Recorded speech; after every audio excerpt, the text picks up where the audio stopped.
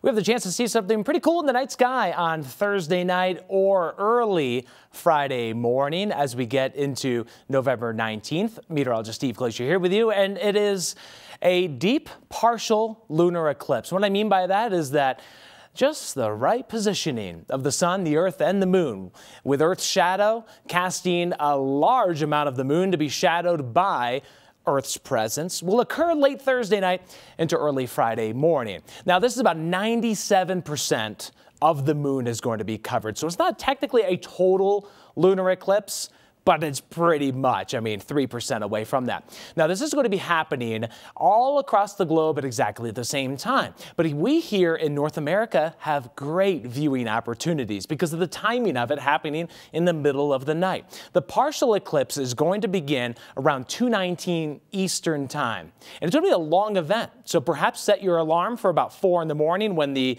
eclipse is at its greatest on Friday morning. And then it's going to end around 5:45 Eastern time on Friday morning.